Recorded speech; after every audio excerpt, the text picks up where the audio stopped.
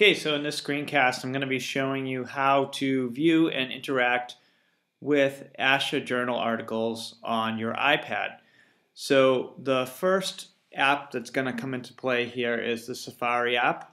So I'm going to open up Safari. And you can just go to any of the journal pages, as I did here, or you can go to journals.asha.org.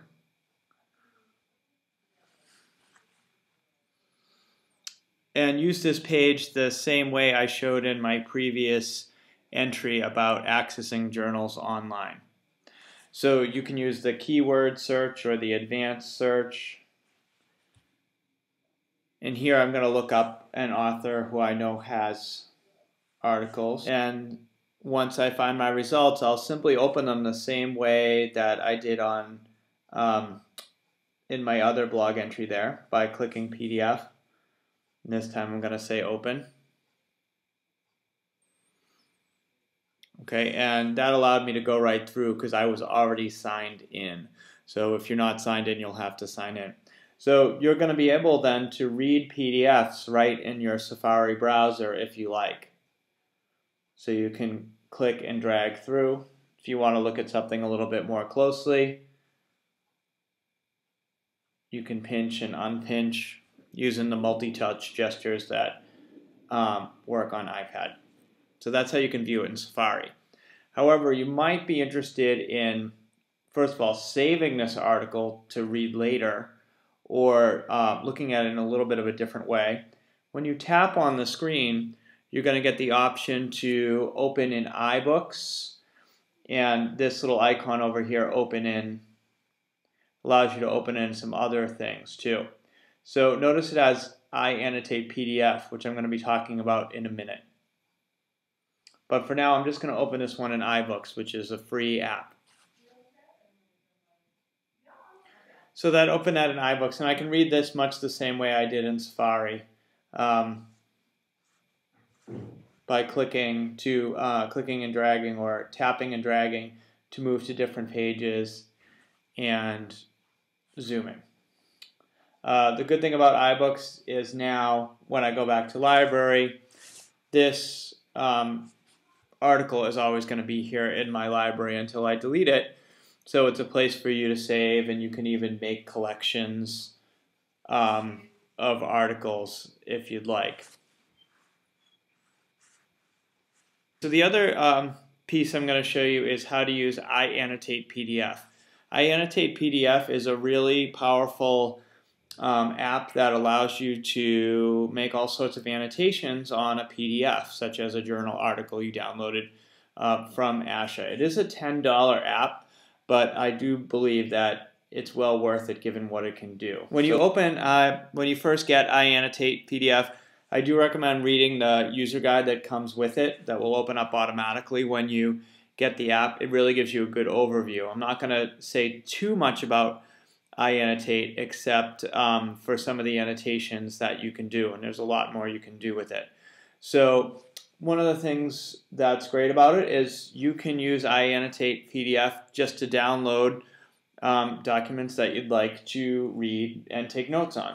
So I selected web download, and this actually brings me into a browser. So I could go to the same web page that we've gone to before, but I'm just accessing it through iAnnotate PDF. So if I wanted to download a particular article, let's take something from the latest version. I'm going to browse issues and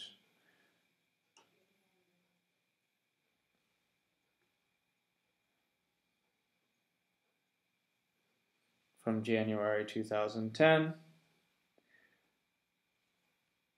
Let's say I wanted to take this article.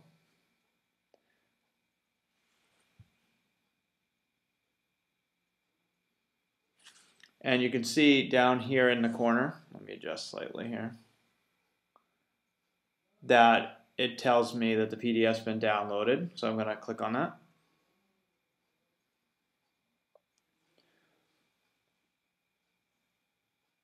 Okay, and this looks much the same as it did in Safari or iBooks, except now we can do something we can't do in iBooks. You can take all sorts of notes and save your notes with the journal article.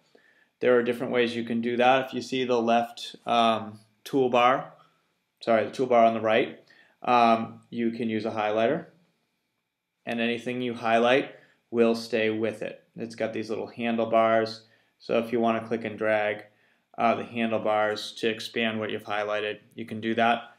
Then you just simply dismiss the highlighter. The highlight will stay. If you're more of an underline person, you can use the underline tool and do some underlining. And this is all, you can customize colors if you have preferred colors you like to work with. All that's available here.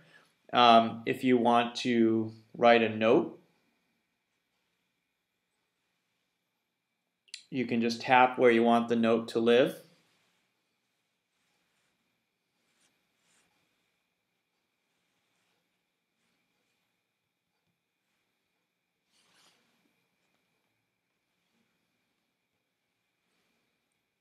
And that note will stay there.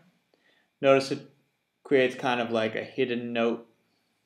So I know I made a note there because there's a little word balloon. You can actually put a note that will appear right over the text if you'd like. That's with the typewriter.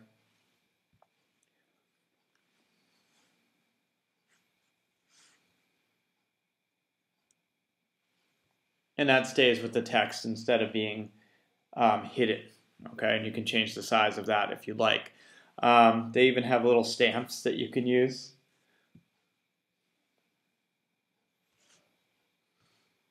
If you wanted to circle something, you can make a circle there from the circle stamp. You can also use circling annotations.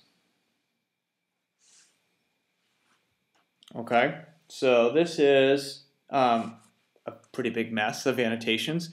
Surely you'd be doing it more thoughtfully. And the last thing I'm going to show is what you can do with this. Once this is here, it's basically going to save in my library. So I'm going to go back up to my library. And this is my document manager, really. Okay, so these annotations are always going to stick with this in the library as I as I created them. But if you're working with someone and this journal article is important, maybe it's a journal club or you're doing research and you want to share your ideas about a journal article, you can mail the document and mail it in an annotated version. So if you select PDF annotated, what it's doing is this file that it has here, it's an annotated version of that PDF, and you could just send it on to who you choose to send it on to. This also gives you the option to mail like a summary, so it shows everything that you highlighted. It gives more of a summary of your annotations.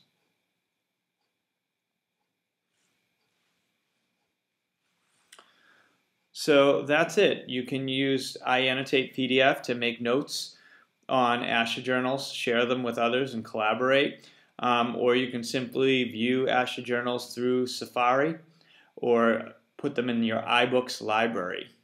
That's it for today. Thank you.